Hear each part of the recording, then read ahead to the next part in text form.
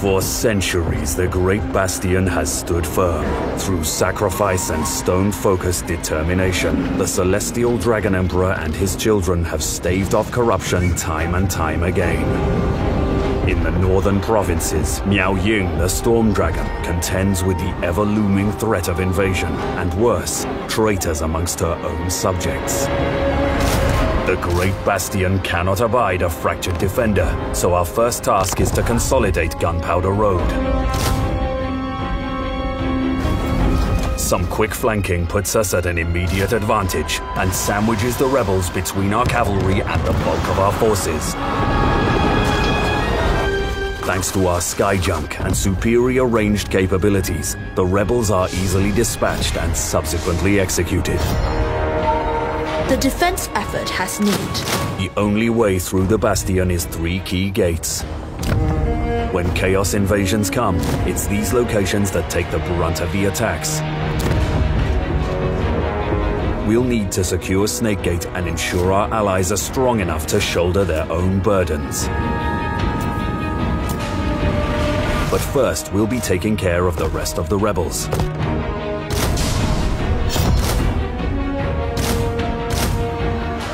The Emperor's chosen daughter.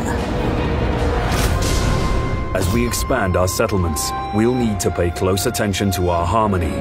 We'll build a labor conscription bureau and a conscription office, both for the growth, control, and bonuses to our young. With Gunpowder Road returned to order and more potential rivals discovered in the west, we'll turn our focus to Snakegate and fortifying the Bastion. We'll begin by issuing the Storm Dragon's Edict commandment, lowering corruption, bolstering defense, and decreasing our enemy's movement range.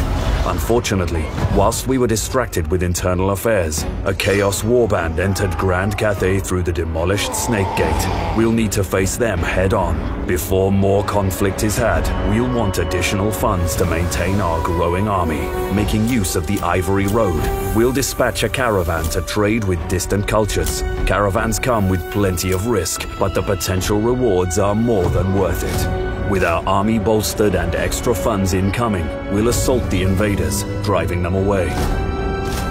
We'll colonize Snakegate, ensuring that future invasions are not so easy.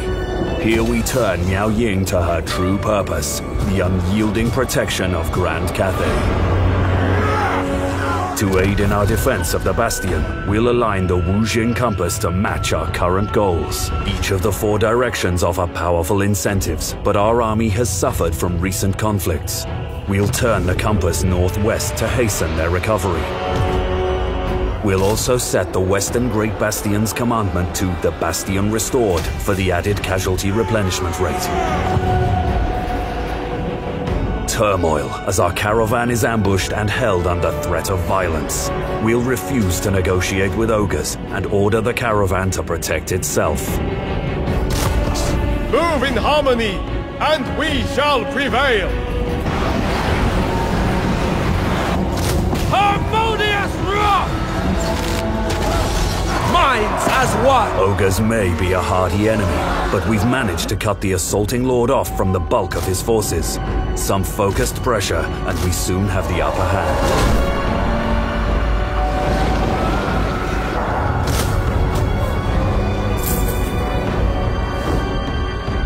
There remains an insidious enemy within the Bastion, one we weren't confident enough to confront until now.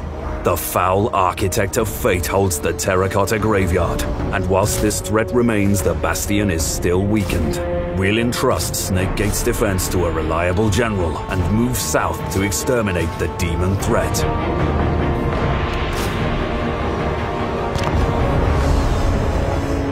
Master of Tempest!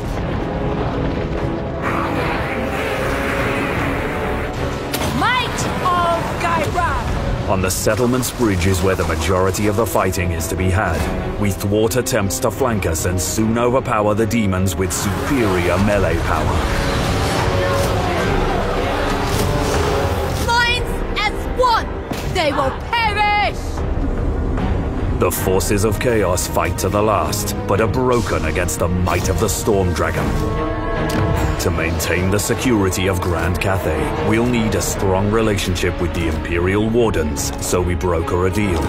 In exchange for the newly liberated graveyard, we demand a military alliance. Our ambitions will see us take command of the entire Bastion, but for now we'll lend our aid to Turtlegate with the construction of an outpost to bolster the gate's defenses. Something is brewing in the Chaos Wastes, all signs pointing towards an impending attack. We'll continue to monitor the situation and build our defenses in preparation. I will not tolerate sloth. The Celestial Loyalists are under attack from within. An army of Slanesh's demons summoned by decadent cultists. Their settlement is besieged, so we commit ourselves to our allies' defense. With poor ranged capabilities and no opportunity to flank, Slanesh's demons are forced to attempt a full frontal assault, to a disastrous outcome.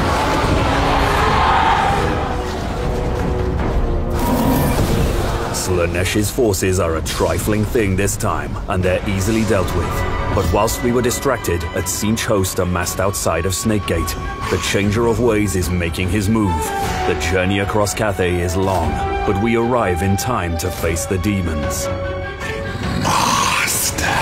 Kairos Fateweaver marches on Snakegate, intent on breaching the Bastion and laying waste to Cathay beyond. The ruinous powers knock upon our gates, but these guests are not welcome! Send them from our threshold with the steel in your hands and in your hearts!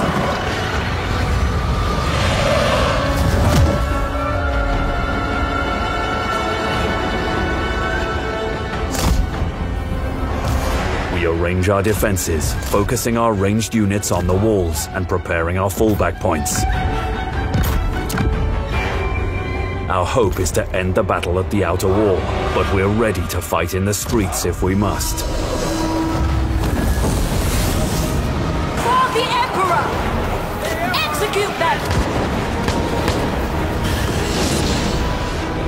Crossbowman! Warrior crossbow! Qi and Qi's spells bombard our defenders relentlessly, extracting a terrible toll. But despite Kairos Fateweaver's magical prowess, he cannot stand against the might of the Storm Dragon. Oh, Cathay! Defenders of Cathay! The invasion is repelled. The Great Bastion still stands, and the northern province's continued survival is ensured. For now. But where we set our eyes northward, we failed to monitor the situation to the west. Whilst our back was turned, invaders from the Mountains of Morn annihilated the Dissenter Lords of Jin Shin. The dwindling taste of victory turns sour as Miao Ying realizes bitterly that her campaign to protect Cathay has only just begun.